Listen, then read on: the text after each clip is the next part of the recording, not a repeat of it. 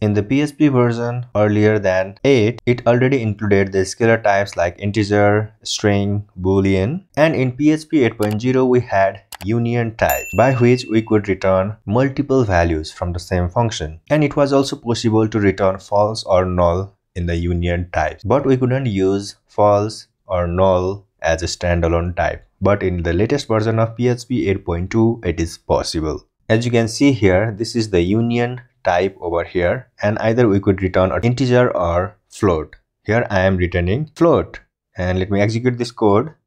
Then we can see the float over here in both PHP 8.2 and 8.1.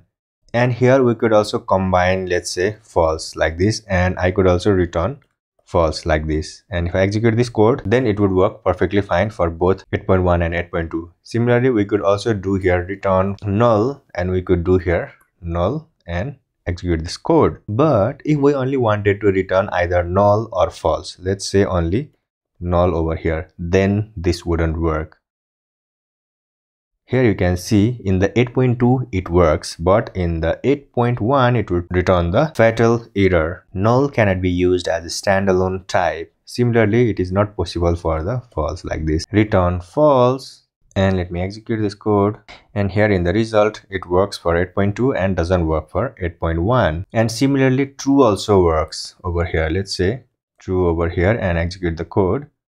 Then 8.2 it works, and in the 8.1 it doesn't work. But if you try to use true and false like this, then it will throw an error. So here if I try to execute the code, then it will say that type contains both true and false, bool should be used instead, and this is a fatal error.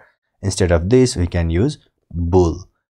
And if I execute the code, then it should work perfectly fine, which means that using true or false is only for one type of return type, not for both true and false. Similarly, there is also one thing in the 8.1 that wasn't working. So let's say here int or float or false, it was working previously.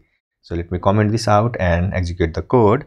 Then it was working on PHP 8.1 as well. But if I just try here true over here and return true and execute the code, then now it works on the PHP 8.2, but it didn't work on the PHP 8.1. This thing is also solved. So we can now use true, null or false as a standalone type as well in this PHP 8.2. Also we can use true in the union type.